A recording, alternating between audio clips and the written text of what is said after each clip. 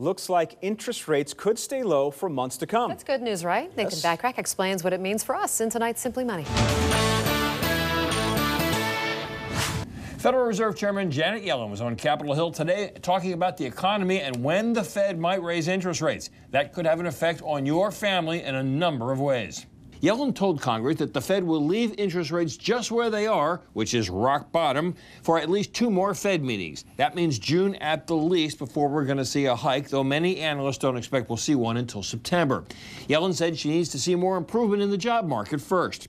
The Simply Money point is that you still have time to tackle high-interest debt that you have and do it before rates rise. And if you haven't refinanced your mortgage lately, this is a good time, especially if you'll recover your costs within a year.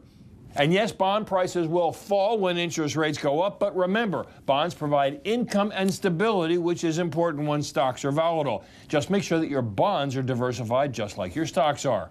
For Fox 19 Now and Simply Money, I'm Nathan Bachrach.